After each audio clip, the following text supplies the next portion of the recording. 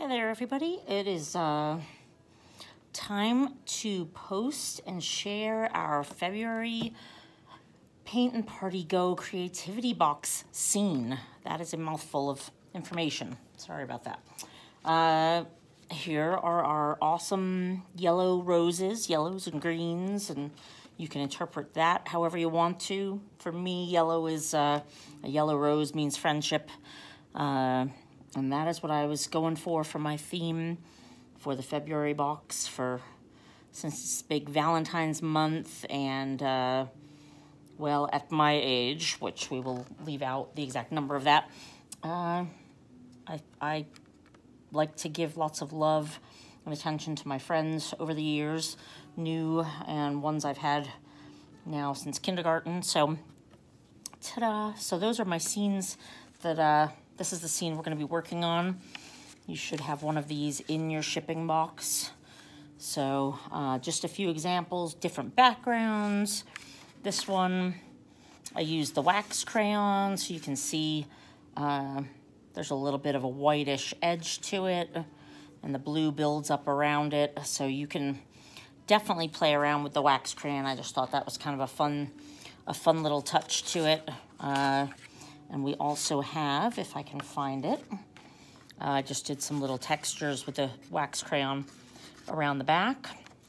I am going to draw out one of my roses. I'm going to do 2 scenes for you, but I'll also post these as still photos up on, probably on Instagram. So if you're not following Paint and Party Go on Instagram already, go ahead and give us a follow. My little sample book that's coming to you should show a nice amount of different examples of roses. I'm going to try and explain it in the booklet without using a million words, but the main idea was to show you that even though we might all look at the same photo of a yellow rose, we may get completely different interpretations, or we will get completely different interpretations for our final scene. So I just don't want you to get hung up.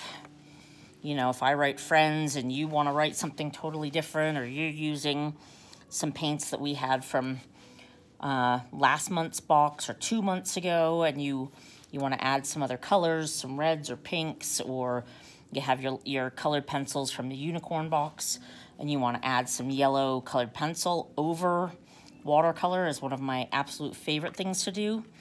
So feel free to do that. I'm gonna leave one of these guys just kind of propped in the back here.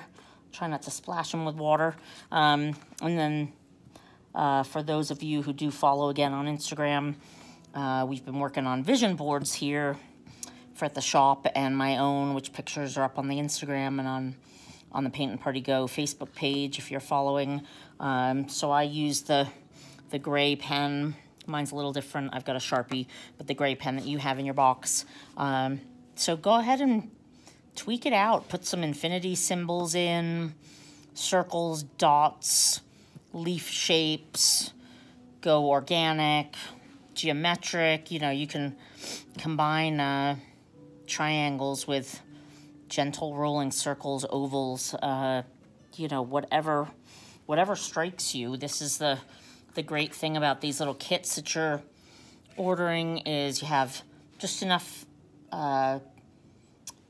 materials to kind of get a base project going, and then you can add with whatever you already have, or if you're out and about at the store and you want to add something else. I mean, ballpoint pen, black ballpoint is a beautiful little outline or edge or little shadow area for your roses, or the details around with the different shapes. So don't feel like you have to do exactly what I did, and you're working on a small surface, so you can do one, and if it's great, tear it off or cut it off with your X-Acto carefully and set it aside. Do another one, change the colors.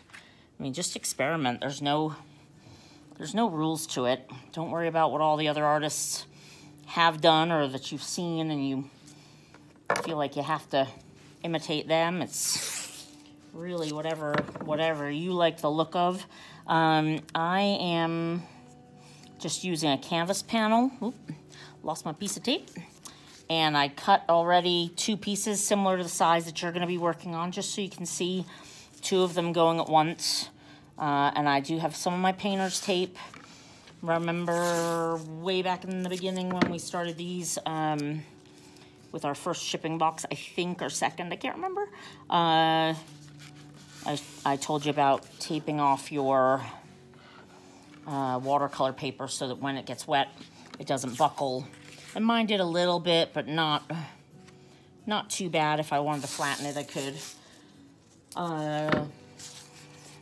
So just take tape off. This also gives you a nice little frame around the outside. So again, you know, you look like you've put your ruler down and really made something fancy in the long run.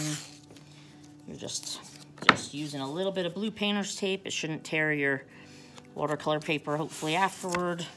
Another thing you can do with these, after you've done your rose and you're playing around with your watercolor, you can do multimedia.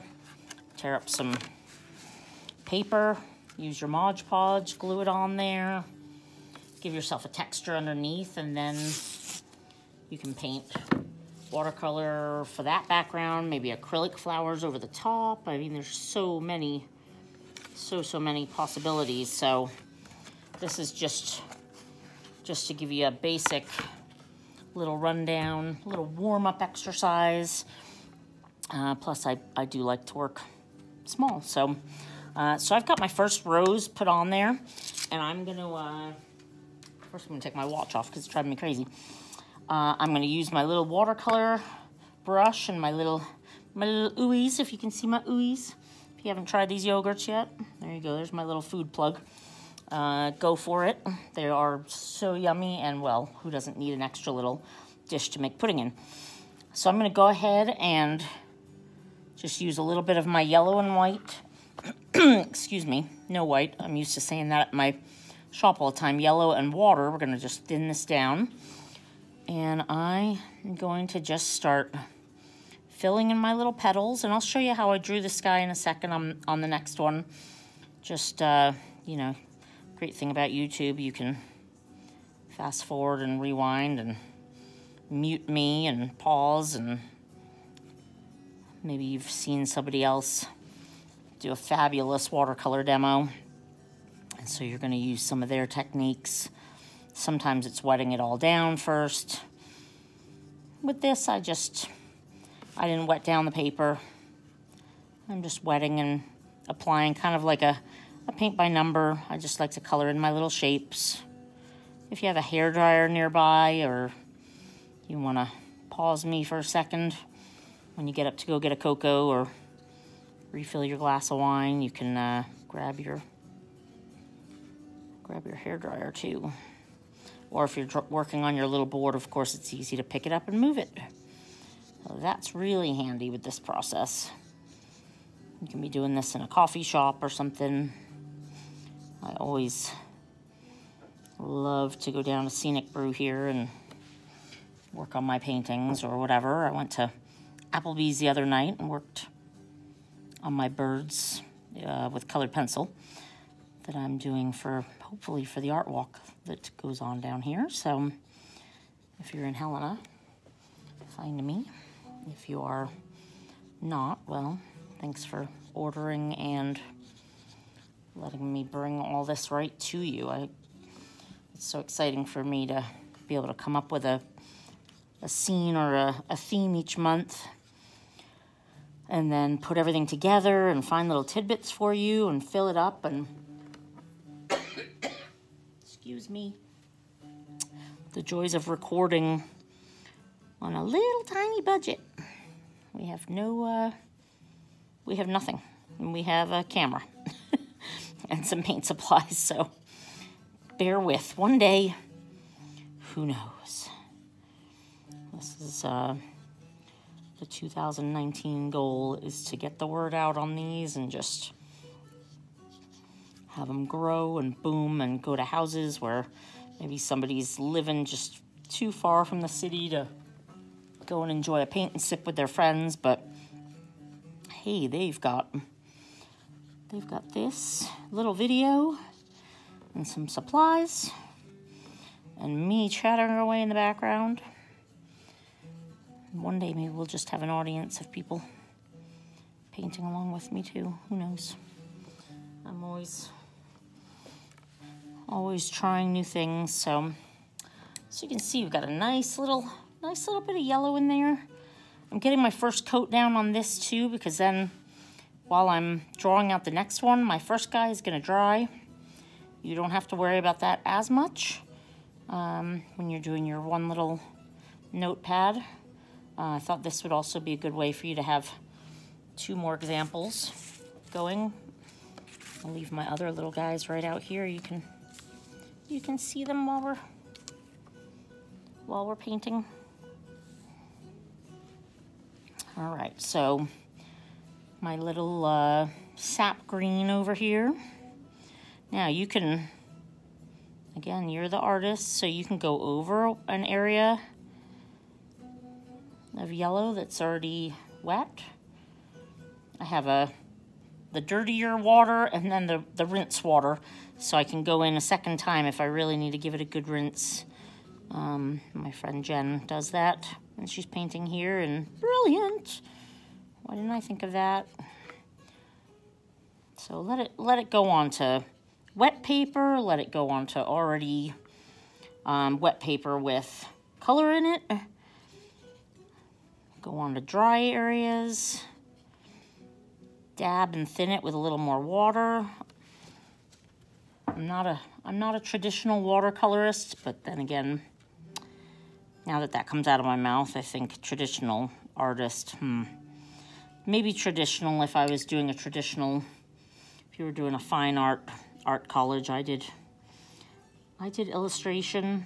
I learned to paint, but I also learned to experiment and do my thing. So most of the things I know, some are from lessons, but most of it is just years of experimenting, trying, seeing which effect gives my painting the look that I want to reach that final moment when I say, okay, it's done.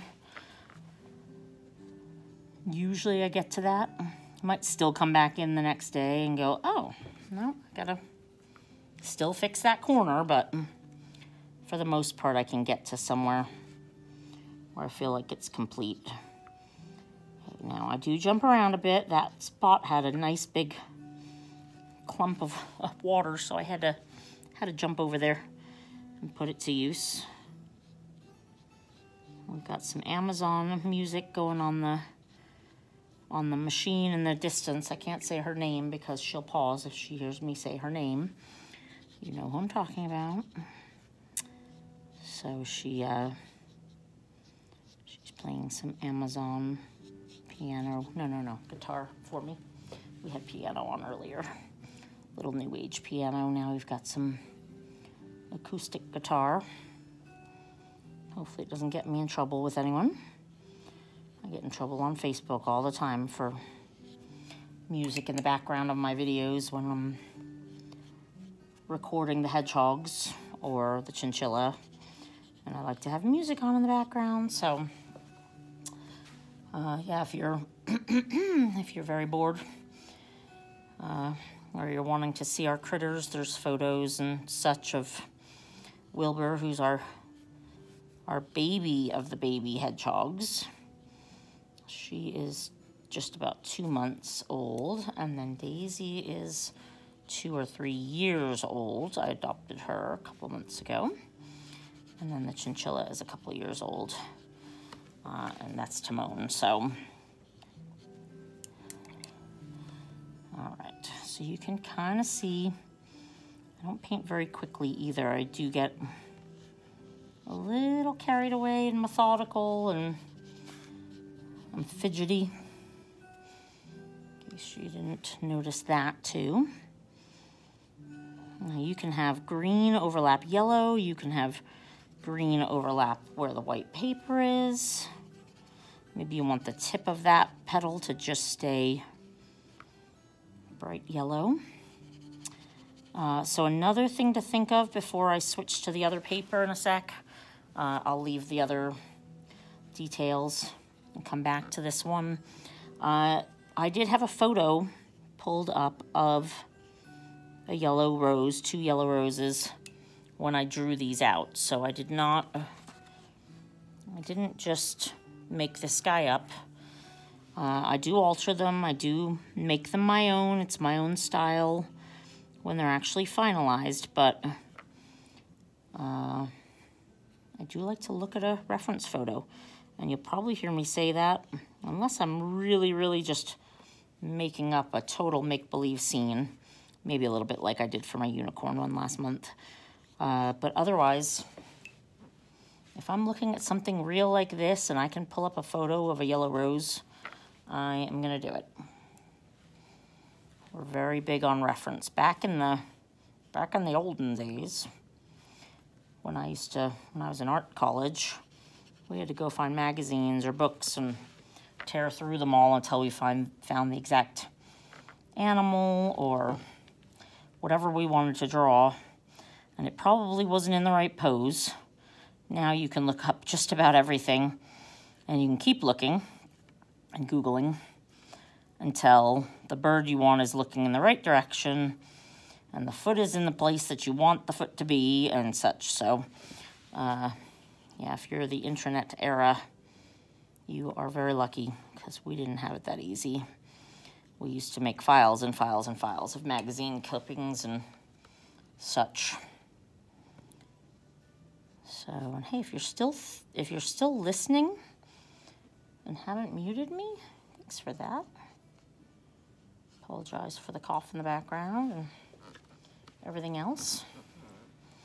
Now, of course, you can even take a paper towel at this point, do some dabbing, whatever you want to experiment with, or you can do it on another piece of paper. You know, if you're like, oh, I kind of like the way this is going, I'm not sure what this effect will do, just try it out on something else.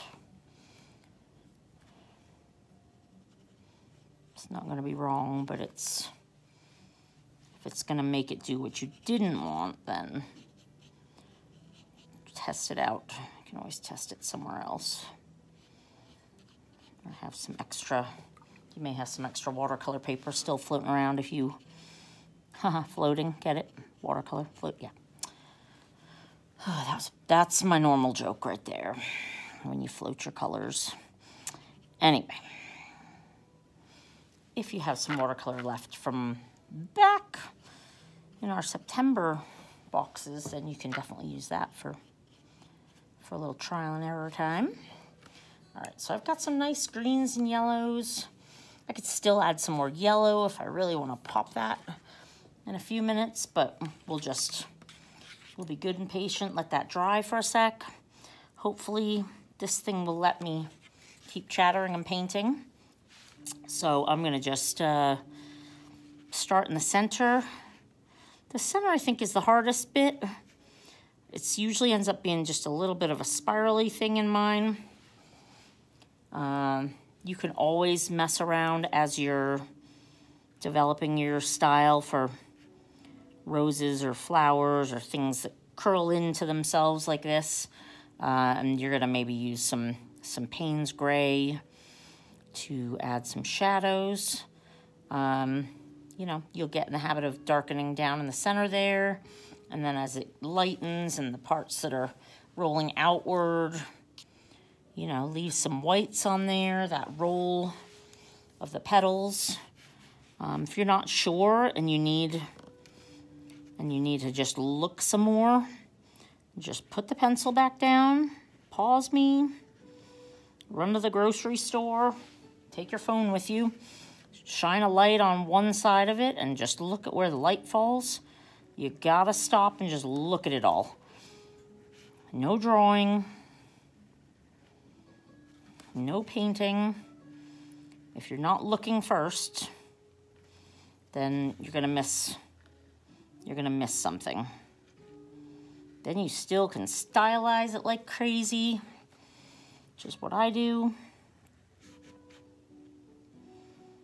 That's why it works for me. But yep, you gotta, if If it's summer and you're somewhere warm and there's rose bushes nearby, go for it. Just, you can snap a photo. If someone says, what are you doing?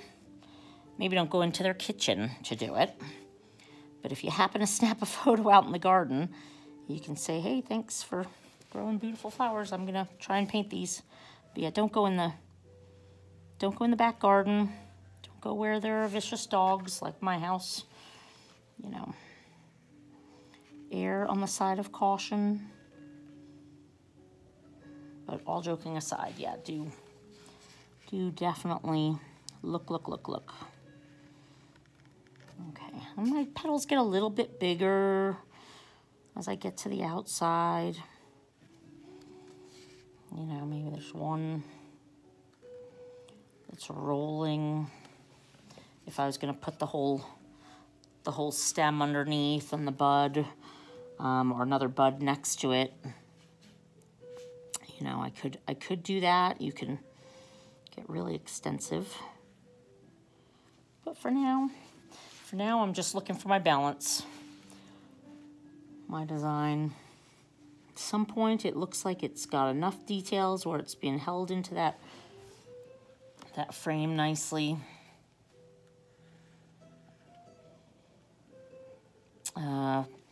As for the details on my other flowers that I did show you when we started, the finished ones, like I said, use that gray pen to outline around it, around your details. You could do even a little bit of black if you want it to be have a little more kick to it, a little more meat. I'll go back on watercolor again, or maybe we'll do the outside of this one. So again, you can see a couple of curves. I'm going to add one more down here, and then I'm going to call this good. I'll add a quick couple of leaves. And design-wise, it is just practicing, folks. I can't tell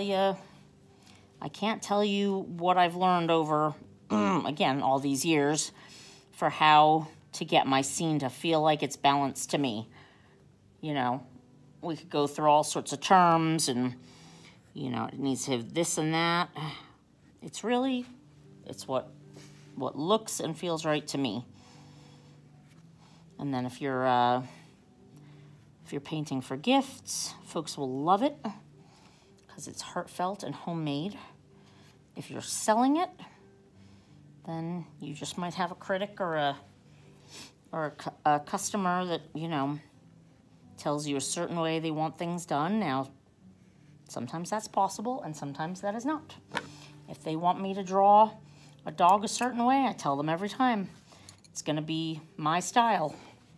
So if you want it to be a realistic doggy, it's probably not going to be, because my hand does not do that, especially not in paint. So got my second flower drawn out. Let's just take a peek at those. They're looking really nice. Okay, and let's just mess around with our background for a second, and then you can combine them. You can jump back and forth. So I'm gonna do, remember, anywhere the water goes, that's where the paint's gonna go too. So I'm kind of sitting down into it a little bit so I can see where the water is.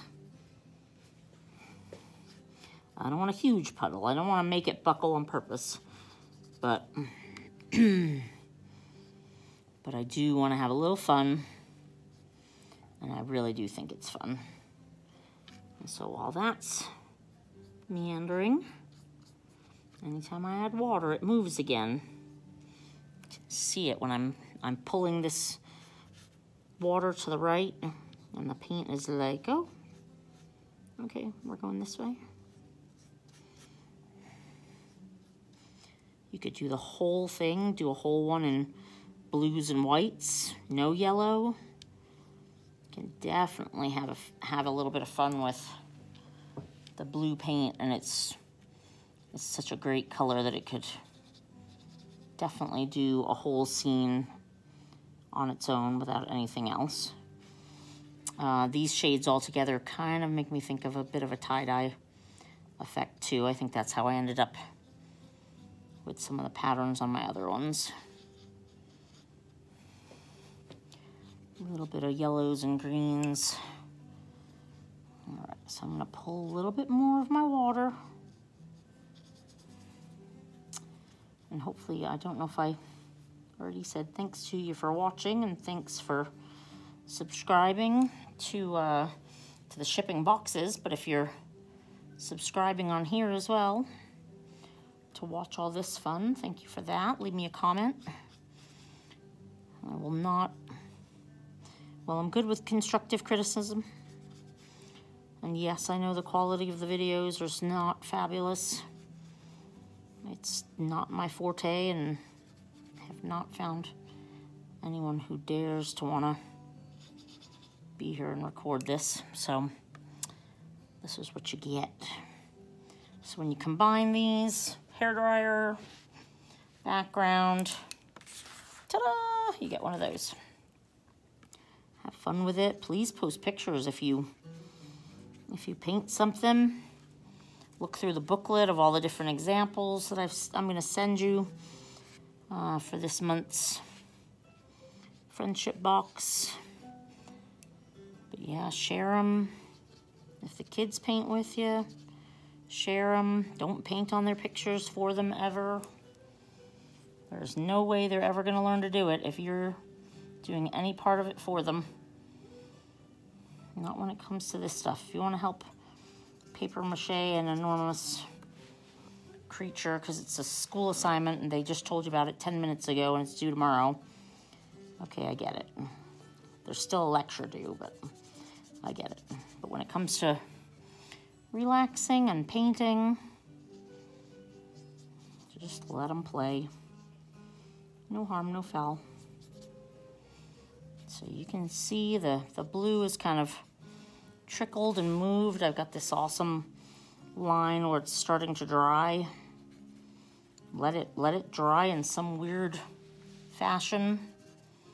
That might be the part that someone says, wow, that is just my favorite part of your painting. You can do little drops of water. I wouldn't soak the paper, but let it do a little meandering and wandering all on its own. Don't forget that wax crayon. If you haven't gotten it nearby, you can still add to the middle here, to the outside there, because they're still dry. I hope I don't run out of my time. You know that it only gives me like a half hour. And so I hope this will be a nice little warm-up for you. This one's really fun, as you can tell. I didn't exactly get sick of painting roses, so I could go on and on. I hope you enjoy the ones that I sent you, and they give you a little feel for the actual technique, and you can look at it and hold it and try to make sense of it. Add your own touches. But yeah, share with a friend. Let them know what you're doing. You don't even have to share your artwork. You can share my kit. Say, why don't you have this coming to you yet? Then you can do a play date over the phone with your friend that's on one end of the country and you're on the other.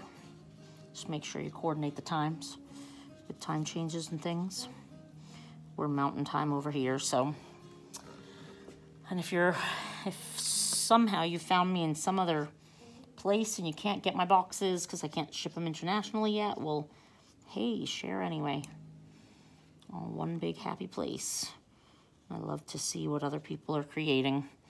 It inspires me to make something new. So again, dabble, play, experiment.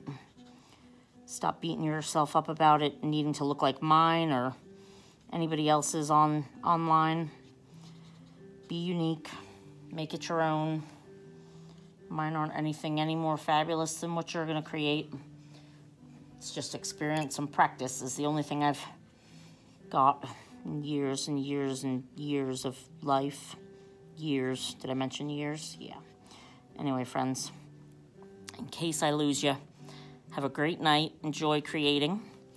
And Thanks for following us here at Paint and Party Go, coming to you live from Helena, Montana. Have a great night. Talk to you soon. Bye.